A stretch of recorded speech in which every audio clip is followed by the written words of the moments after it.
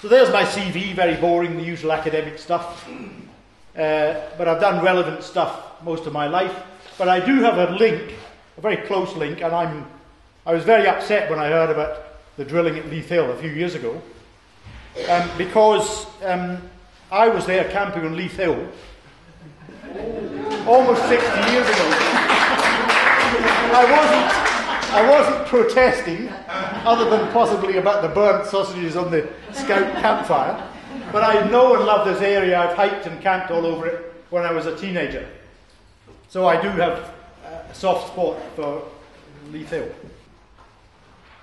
I'm going to start by comparing the Greater Weald and Wessex Basin, shown here in purple, so I'll try and just use the pointer, to the Bakken shale play of North America, which is inside this dotted line here. And that it does go up into Canada, north of the 49th parallel. And there's a close similarity between the Bakken unconventional oil play and the Weald, because it's basically a shale within which, in the middle of it, there's the Bakken limestone in North Dakota. And they use the Bakken limestone to drill horizontally and frack to get at the shale above and below it. And it so happens that a thin limestone is a very nice place to do your fracking. And I'm sure you're all aware now there are a couple of limestones in the Kimmeridge clay, which is a shale, in the Weald. The structure of the Kimmeridge clay is indicated by this purple line, which is the Weald Basin extending west into the Wessex Basin. It's about 1/10 the size of, as you can see, the Bakken Basin of North Dakota. Now, in the whole of the Bakken Basin, there's only one geological fault, and it's up here on the border of where they're drilling. There are no other faults doing anything significant. They're just trivial little faults at depth over the whole of the Bakken. Yeah. In comparison, in this comparatively tiny area of the Weald, I showed something with this slide several years ago, which is why it's got Celtic Energy mentioned. They're now, in effect, defunct. But look how it's covered with faults. It's geologically a far more complex area than the Bakken. And the Bakken area as a shale play was the white hot hope for indigenous unconventional oil in North America. Only started in 2011. But it's already dead. No one is drilling there anymore. It had this short lifespan, and as a shale play, it's now dead. Now, if I superimpose the drilling that has happened in that brief period of time at the same scale, superimpose it on the Weald Basin, if you can remember that purple elongate structure map of the Kimmeridge clay, it's all the horizontal drilling and fracking in the Bakken of North Dakota superimposed on Surrey and Sussex. So up in the north, thanks James, London is marked up here, Guildford somewhere on the west, yeah, there, and the south coast is somewhere down here. There's the Thames estuary. So here is the density of wells if the Weald were to turn into the Bakken oil shale play. Wells every mile or so, and fracked the horizontal sections of the wells running north, or generally north-south, off of that. So this is what would happen in the Weald if we were to allow it to become a fully industrialised, unconventional oil province. So in contrast to the extreme simplicity of the Bakken, flat layers for hundreds of miles, nothing's happening, no one lives there apart from a few farmers. It's a very simple geology, very boring in fact. Faulting is critical in the UK. A typical fracking diagram, which there are many versions of these, and I came across these about 8 or 9 years ago. I thought, why do they always show such simple geology? Just flat layers, we call it layer cake geology, and then here's the well that goes down vertically, turns horizontally in the shale layer, and then the fracking happens down here. This actually is an accurate diagram for the shale basins of North America. There's no problem with that. It's not misleading in that sense. But in the UK, the basins are cut by faults which can act as conduits for flow of pollutant material from the fracking zone down here right up to the surface. Faults generally act as conduits. They're not barriers to flow, more often they're the opposite. They're an easy path up to the surface. There have now been 6 separate computer modelling studies modelling the flow of pollutant material from a frack shale up to the groundwater zone. And they all agree, yes, it goes up the faults. The only argument is the timescale, varying from a couple of years. In the case of gas, it's only a few days for the gas to go from there up to the top. But for the fluids with contaminants, it can vary, depending on which model study you want to believe, from a few years up to a maximum of 1,000 years. So I like to take a kind of logarithmic average of this and say, well, in a generation, we would have a problem, say 30 years. So let's now look at the Weald in a bit more detail, obviously the area you're interested in. And homing straight in on the so-called Holmwood prospect, which is actually under Coldharbour. But it was called Holmwood by BP, who first discovered it in the early 80s. They hung on to this prospect when they relinquished some of their licence in 1987, so they liked it, but they never did anything with it. So obviously BP thought there was something dodgy about it, which I think is maybe trying to tell us a lesson. So BP eventually gave it up, and it has eventually passed into this little fly-by-night company called Europa. Now, the crucial thing here is the faults. So the interpretation of the subsurface geology depends on seismic lines. These green lines numbered off, which generally run north-south. There's only one line tying from east to west, just through the Coldharbour area here. Just through the drill site area. And Europa have mapped 2 faults at depth, which I've labelled their fault P up here, and another east-west running fault, more or less bounding the target zone of the deep geology, roughly circular area that they want to target down here, just south of Leith Hill. Now, the basic problem with this is, for such a small target, you don't really have enough seismic data to make a sensible interpretation. There are not enough data in the area. So this is a fundamental inadequacy of their interpretation. I've looked again at the geology and the seismic data, just very quickly, and the Europa fault P, to my mind, seems probably okay, and my version of it at a shallower depth, it comes through here, and these two are in effect the same fault as seen at different depths, shallower and deeper. That's okay. But their east-west bounding, target bounding fault, as I call it, is, I think, all wrong. It runs across the target to the southeast here. And further south, the geology is more complex, because I've got north-south running faults here, as seen on the seismic data, which happen to match the faults mapped at the surface of the Earth by the British Geological Survey, shown in red.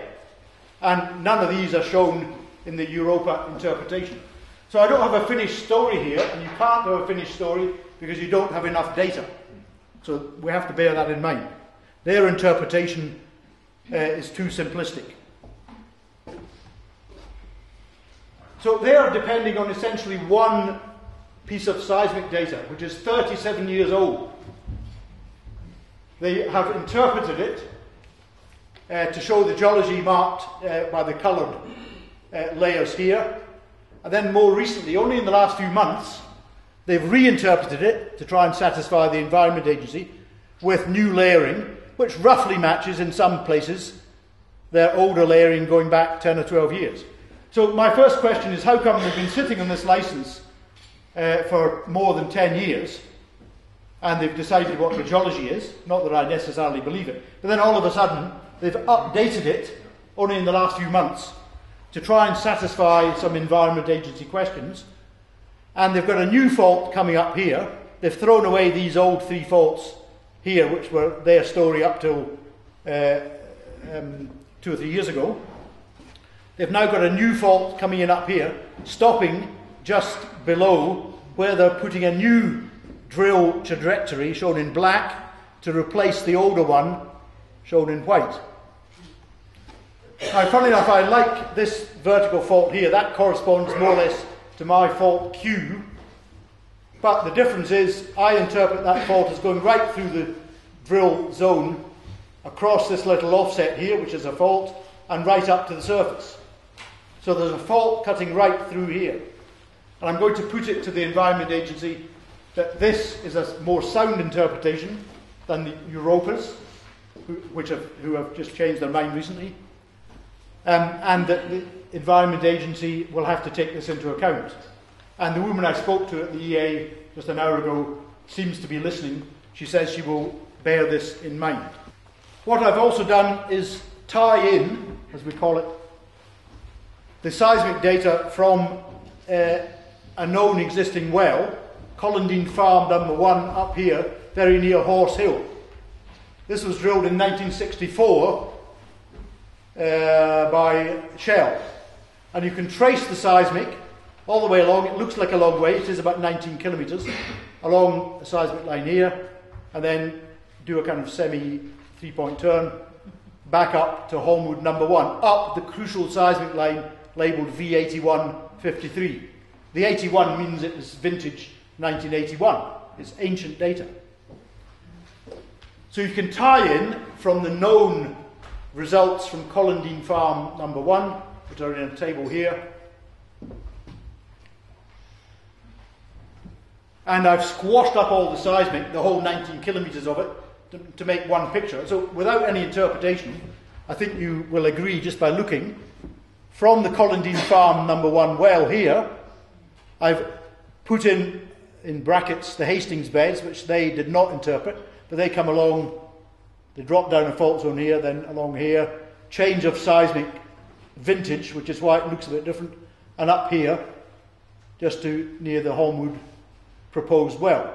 And similarly, let's just look at the Kimmeridge limestone. The very strong reflector here comes along and then up through the well here. So you can make these ties, and then you get this result, which is the Hastings beds, which are the top of an important aquifer, are bounded by my fault zone Q, which in squashed up form comes up to be very nearly looking vertical. It's got a bit of a slope to the north on it, to your right. And similarly,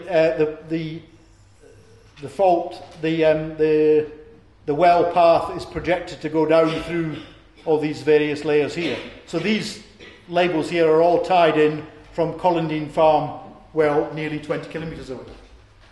So my worry with the Holmwood 1 well is they're going to be going through at a very shallow angle. This is highly squashed. They'll be going through at a very shallow angle for drilling, at the limit of modern technology, through a fault zone and through this Hastings bed aquifer. And they've tried to disguise that by accident or by design, but they've limited the fault coming up here, stopping just here. And I think this is not the case. So my view on this is that they have to go back and do their homework, look at everything again. Ideally, they should be out there collecting modern seismic, not using old stuff from 1981. And really, even more ideally, because the structure is complex and very three-dimensional, they really need to shoot a three-dimensional seismic survey. Now, I don't know how much this will impede them, but it will cost them a good $1 million, and will take another year to purchase, to have it commissioned and then to interpret. So the best I can say about this is they need to collect a lot more data. They haven't done their homework. It's all very dodgy.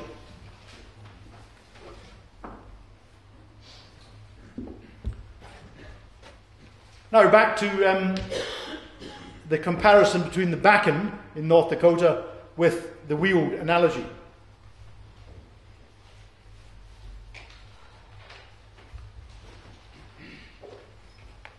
How we interpret limestones and sandstones and all that sort of thing is not from taking cores from a well, because the well just drills and grinds everything up.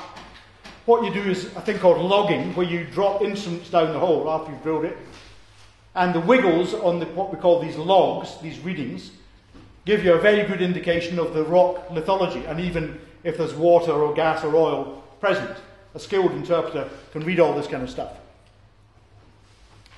So here's the Balcombe number 1 well, drilled in 1986 by Conoco, and I've got the proper well log for it.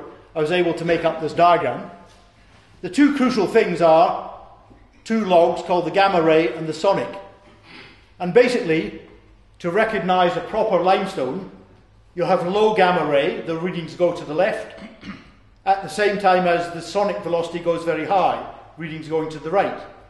So you make a nice little graph like this, where it's all nicely coloured up, and shale is sort of in the middle. That's the red line running down the middle. That would be shale, where the two logs meet in the middle, like here. And then the white zones, kicking out to the left or the right for gamma ray or sonic respectively, they tell you if there's sandstone or limestone present.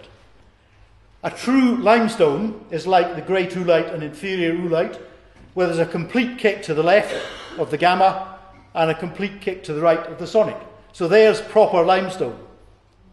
And then the corallian is quite a good limestone, and the sandstone's there as well, same with the Portland Purbeck. But the crucial thing of interest, of course, in the Kimmeridge clay, these so-called micrites, which is an industry term for a muddy limestone, you could call it, but you could equally call it carbonaceous mudstone. You know, it's only, as you can see from the graph, you can see it yourself, it's only halfway to being a proper limestone. The kicks aren't properly to the left or right. But the industry has homed in on this word micrite. In fact, they now call it limestone, to try and avoid using the dirty word shale. And not only that, they're finding, especially UCOG, are finding more and more micrites all the time. The BGS recognises two micrites throughout the Weald Basin, and I believe the BGS. And locally, there's a third micrite here present towards the east. But these cowboy companies are recognising more micrites, or what they call limestones, down here, and it's really just not true at all.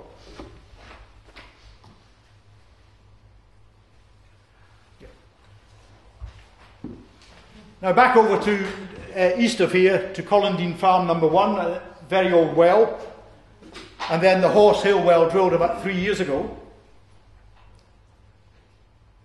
Once UCOG had drilled this well, they realised that their version of the faults was all a bit of a mess. And they tried to sort it by keeping the faults, but they swapped over the sense of throw. That means whether it goes down to your right or down to your left. They swapped that over. You can see the tooth marks on this fault. They swap over here to down throwing to the north, and then the tick marks swap over back again to the south over here. Now this is geologically nonsense, except in special regimes which do not apply in the geology of the Weald. And my version of reinterpreting this, which is a bit of a mess, it doesn't make sense geologically, but to reconcile the Colindine Farm and the Horse Hill number 1 wells, is this slide.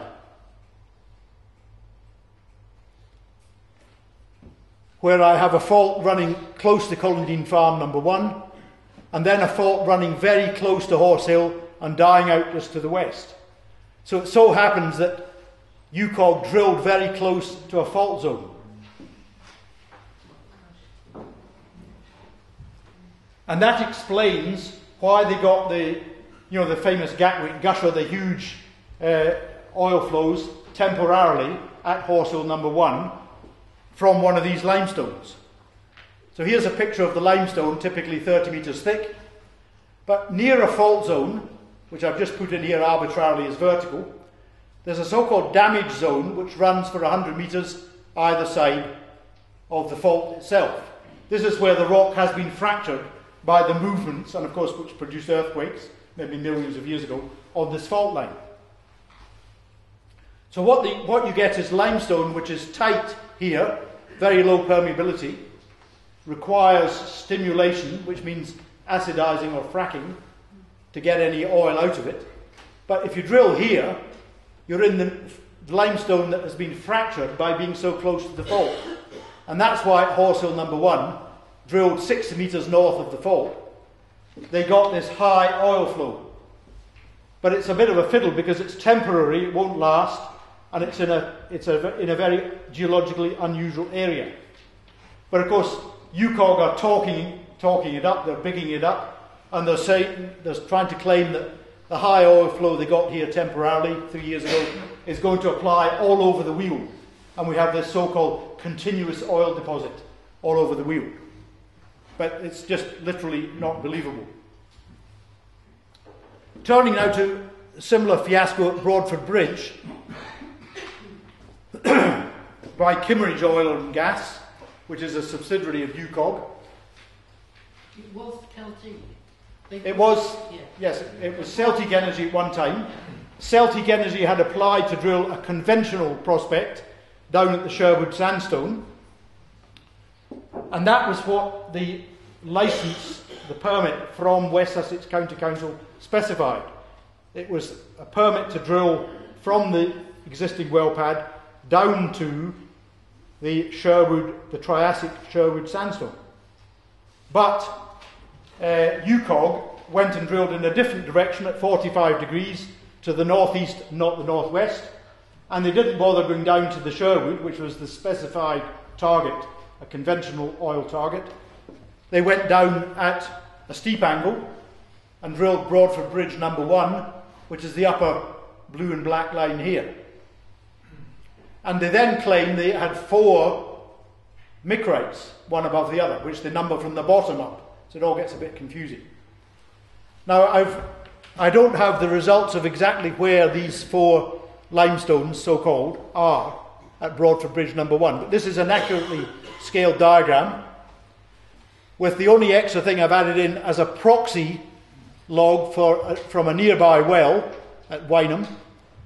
Here are the 3 micrites recognised by the BGS, shown in green, and for good measure I've allowed them a 4th one where there's a bit of a kick to the left on the gamma and a kick to right on the sonic. You know how to read these logs now. So you could say, if you were pushing it, there's another micrite or dirty limestone. So this could be their 4 dirty limestones, their micrites. But they had great trouble because basically they're incompetent. They were drilling through another limestone higher up here, and the well bore got clogged. It washed out, as they call it. They tried to clean it up, it didn't work. So they then had to re-drill by doing a sidetrack coming off from up here down to there and then parallel to the existing well bore. And that's called 1Z. And they're now claiming they found a 5th micrite, which, you know, it's getting sillier and sillier. And my explanation for that is I tried a model where you had dipping layers doing something funny to explain how you could get a 5th micrite in place by drilling at an angle, but that doesn't work. The only way to make it work is to have a fault zone cutting through, which I've just put arbitrarily vertically like that. And what they've done is they've encountered the upthrown side of the number 4 micrite. They've drilled it here, and then they've gone through it again here on the other side of a fault zone. So their 5 micrites are not that at all. It's just number 4 repeated by where they went through the fault zone. But they don't know any of that because they don't have good enough geologists to study this sort of problem. So they still think there are 5 micrites, which of course is what they're telling their investors. But the flows were so poor, as you probably know, from the testing of these micrites, that thank goodness their share price has fallen because the investors finally are not believing in them. Now, I don't want to talk just about the wheel because there's a lot of activity going on in the north of England. What your local ex-MP, I think he was, David Howell, called the desolate northeast. He said, oh, it's okay to frack up there. It's a desolate area, you know, no one lives there. So tell that to the people of Lincolnshire, Yorkshire, and of course Lancashire.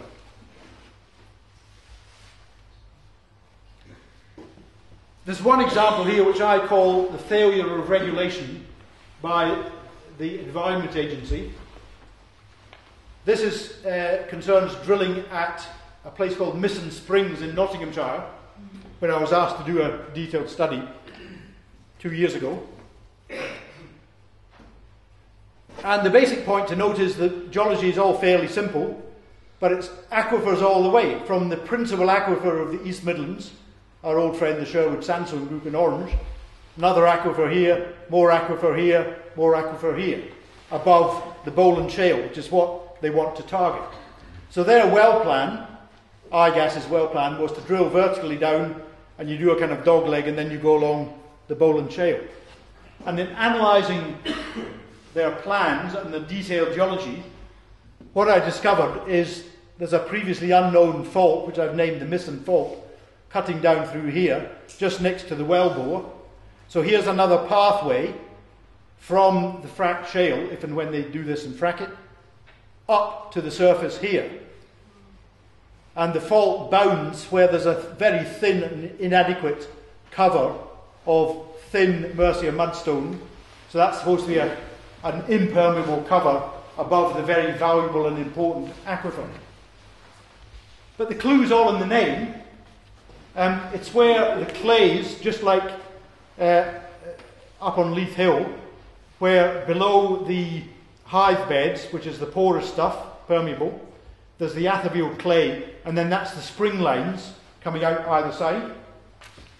It's the same story here at Misson Springs, where you have the end of the mudstones, and then over here sandstones. So this is where you're going to get springs. And furthermore, because I've now identified a fault crossing at right angles to that boundary, that's why there's a locality called Misson Springs. So it all sort of makes sense historically. The sad thing is the EA ignored all this detailed evidence I had submitted. They'd obviously in effect prejudged the issue. But what the EA concentrated on, and this is hard to believe, up here at the well site, they said we're very concerned that there's a Portaloo toilet which might get blown over in the wind and will then leak into the springs, just at Misson Springs. So we want that fixed. It's got to be bolted down properly. They didn't discuss at all the real problem, which is faulting in this locality. So I consider that a failure by the EA in Lincolnshire. And it's even worse in the file in northwest Lancashire, where, as we speak, and in fact Paddy is just off there, as he just said, off to Preston New Road now, where they have drilled a well to be fracked down vertically at Preston New Road, and then they go horizontally, and then they will frack in here in a zone of coloured arbitrarily in blue. And then later on they want to go to Rosica Wood and go down and do the same job there. Now you see the complexity of the geology, all these faults cutting the different layers of geology, because over here we have the major principal aquifer feeding the whole of the Liverpool-Manchester conurbation. And the EA accepts, and I agree, that this is fed by rainwater falling in the Bowland Fells over in the east, and the water flow is through shales and across fault zones into this layer here, which is drilled up with about 50 boreholes to feed Liverpool and Manchester. But the EA then says, down here, the water is saline, it's under a cover of 300 metres of the Mercia mudstone, so it's not important, we don't care about that. And they say it's saline and it's not of interest, will never be of interest as drinking water. But I found two old wells, here and here, west of the Woodsfold Fault, which I don't believe to be a barrier, unlike what the EA assumes. The groundwater flow will go through here and across the fault here and carry on to the west towards the Irish Sea. That's the logical way for the groundwater to flow, from the mountains to the sea. Now I found two old wells here, going back 50 or 100 years. One is for a cotton spinning mill at Kirkham, where there's one of these huge steam engines, thousands of horsepower, and they had a deep well feeding and supplying that huge steam engine. Now you can't, I asked an expert about this, you can't feed highly saline water into that steam engine because it would seize up and rust up in a matter of days or weeks. So it must have been fresh water they were using back in the 19th century. And just north of there, there's a deep well, again, into this orange sandstone layer, where there used to be a dairy and cheese factory. And again, you wouldn't use highly saline water to make your cheese, or even to wash the utensils. So there must have been, the wells are both now, they've disappeared, but there must have been fresh water in this area. And last but not least, over in the west here, I've re-identified an old fault which was known 20 or 30 years ago, and I've remapped it, and surprise, surprise, it comes up to the surface, very near a little artificial lake used as a boating pond by a holiday camp, which is apparently fed by 4 springs with very clear, fresh drinking water. So where's this water coming from? So it may be that there's fresh water below the file and above the area it's going to be extensively fracked, and the water here could be coming up this fault zone to feed that little Wake Park Lake, as it's called. So again, I think it's a failure of EA legislation, of regulation, that they allow Quadrilla to frack in such a complex area. And just recently published a paper from some people at Durham, they've said that you should really keep around 900 metres or more away from any fault zone. Now, the UK government has avoided any mention of a so-called respect distance or safety distance, keeping away from faults. They do that in America, by the way, but no, in Britain they don't. They allow you to frack right next to faults, because they know, in fact, that if you had to keep 900 metres away, then all this area, in effect, the whole file, would be out of bounds, because there are too many faults around. So keeping away from all the faults means no fracking in that area. Can I ask who that report was by, that you mentioned, on the faults? It's by guys at the Refine Group, funded by Durham and Newcastle, who are funded by industry, so I'm generally very suspicious of them. But there is a Professor Richard Davis, who I think is actually basically a good guy, and he is prepared to publish stuff which, even though they're funded by industry, the industry will not like. So they only came out a few weeks ago. Now back to government regulation and government definitions. I've got a recent picture of Theresa May's cabinet. I think that's her on the ground being dragged away by Boris, and that's probably Philip Hammond there escaping from Westminster. This is my image of the cowboy culture that's going on in the current government and the industry. And the regulations are all about loosening it up to make it easy for these cowboy companies like UCOG and Europa and so on to operate. The first thing is how do we define and differentiate between conventional resources, ordinary oil and gas exploration in other words, and unconventional. And the UK government definition, which has legal force by the way, is if it's sandstone or limestone, or for that matter coal, but we're not talking about coal tonight, then it's conventional. So it's enclosed in the red line here. That's the UK government's definition of conventional. And only if it's shale is it unconventional.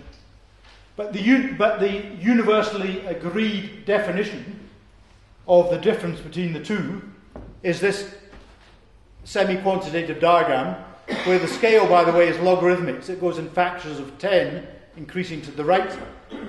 And everyone agrees that the figure of 0.1 for the units of permeability, which are millidarcies, 0.1 millidarcies is the boundary between conventional to the right and unconventional to the left. And as you can see, limestone straddles the boundary. It could be conventional or unconventional. And you can have something called tight sandstone, which is a sandstone, but it needs stimulation, i.e. fracking, and acidization to release the contents of it. Now the Kimmeridge clay so-called limestones, these micrites, we now have several measurements of them published, and they lie in this range from here to here. So there's no question they are unconventional limestones or micrites or whatever you want to call them. Along with the permeability definition, we have to consider in the definition the geological setting. If it's ill-defined and spread out, it's not a nice little lump underground like a conventional oil deposit.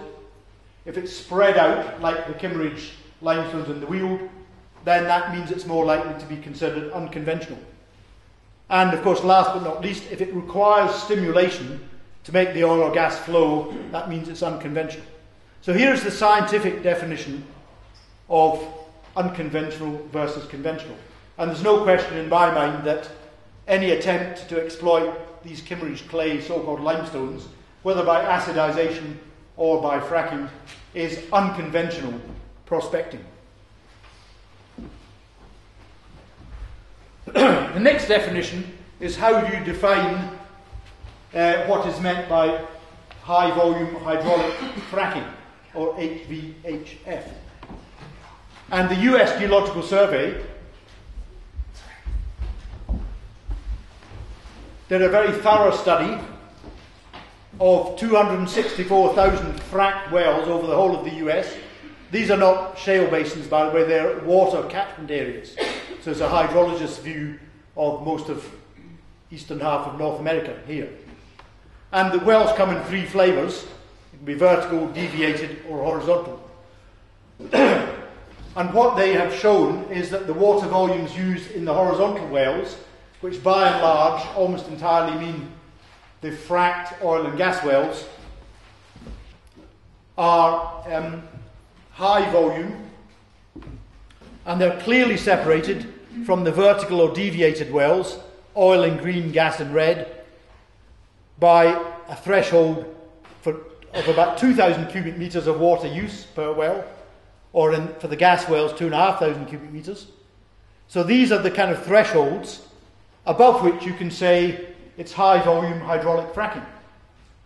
So why has the UK government defined it as a criterion way up here at 10,000 cubic metres per well? It's because they're trying to make it easy for the oil and gas industry in the UK. So they could frack a well using 9,900 cubic metres, and legally it's not fracking. The lawyer will stand up with a straight face and say, no, the regulations say this is not fracking because it's below the 10,000 cubic metre threshold. So this is the kind of what I think is a dirty trick by the British government, the current legislators, to try and help as far as they can the oil industry. Now let's finish off by looking at what has happened in the US. No one's actually tried to put these figures together before, which is surprising. I've only done it for gas because it's simpler than doing it for oil, because there are areas like the Permian Basin where there's a mixture of conventional and unconventional going on at the same time in the same place. It'd be very hard to separate the two. But for the gas wells, it's very simple. And you can get the daily price of the gas and the volume produced, all from government figures. And you multiply these together. I've only taken the monthly averages, just to make the spreadsheet a bit smaller. But the income over the period of the main activity, 2007 to 2016, the income has been 324 billion US, which sounds very impressive, until you look at the drilling costs, which are already bigger than that figure, excluding other costs, which I've conservatively estimated at 20%, 74 billion. And the big thing is what these companies live off. It's the sale of debt, as they call it. They issue junk bonds, or high-yield bonds, but they're junk bonds, classified by Standard & Poor or by Moody's. They have zero value. They're very high risk. But people are mug enough to buy these bonds. So you want to buy a bond, I say, yeah, give me $100 and I'll give it back to you in 6 years' time and I'm going to pay you 6% a year interest. But after the 5 or 6 years are up, you've got $36 back in your annual dividend, and then they say, sorry, we've no money left, we're going bust, so you've lost your capital. Or what some of them are doing, they're restructuring at the end of this shale bubble. They're restructuring their debt, which means, well, we can't give you your $100 back, but here's some shares for free, which are, of course, essentially worthless because they're penny shares. So it's a sort of take it or leave it thing. It's all been a gigantic Ponzi scheme funded by the sale of debt. Now, you might argue that the infrastructure for all these drilling all these horizontal wells has been put in place, and only 6 or 10 years later, there's still a load of oil or gas to come out of it. I'm talking gas in this case. But that's not true, because the so-called decline curve for all these gas well areas, this is for the Marcellus shale area of Pennsylvania, most of the production happens in the first 18 months or 2 years. And basically after 5 or 8 years, all these gas wells are dead. The gas is reduced to a trickle, and you're not going to get any more income out of it. So this unsustainable Ponzi scheme has burst after only about less than 10 years. And this has been measured by one of the various criteria you can use to measure it, is a service company called Baker Hughes, which is a bit like Halliburton.